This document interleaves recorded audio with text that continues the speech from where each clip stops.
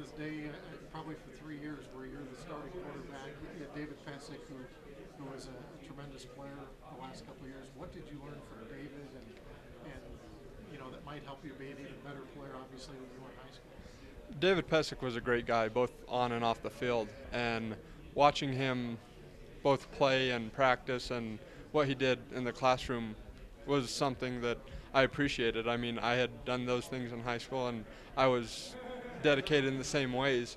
And seeing him do it at the next level and perform on the football field, he was a great guy, and he was a great football player.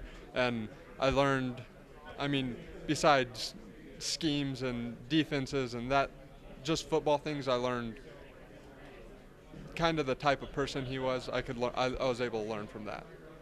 Uh, you have been to watching a game film a couple times. You got a pretty good arm, maybe even a stronger arm than David. Does that change the offense a little bit? I think I definitely bring some things that David didn't, and he had things that I didn't. That's just different football players. But I, I mean, we're still going to run same offense. There's going to be things that are different, but there are aspects of the game that I bring differently than Dave. And having a strong arm helps, and it fits well into our offense. But I don't know that it's going to change much offense, the things we do. Second place the last 3 years. You've been there two of those. I'm sure that you guys are chomping at the bit to get the RMAC title. Yes, sir. I mean, I've actually been there all 3 years because I redshirted a year.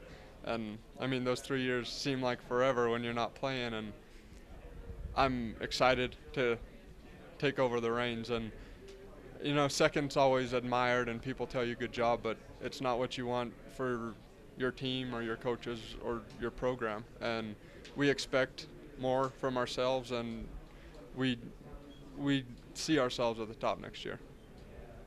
Last year, you lost your two non-conference games, and that really hurt you in terms of NCAA playoffs. If you won one of those, you probably would have got in. Has there been an extra emphasis put on those first two games this year?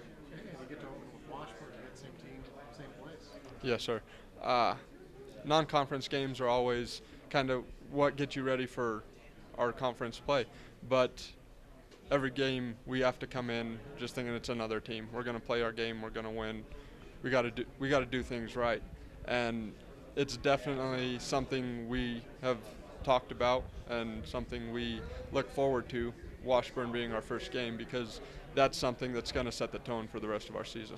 What's your goal for this year? Number one is an RMAC title, and number two, playoff berth and going deep into the playoffs. Personal goals, I want to be a good leader. I want to be the guy that our offense looks to and that our entire team looks to. But stats-wise, I don't really make goals. I think winning is number one, and that's what we've got to get done.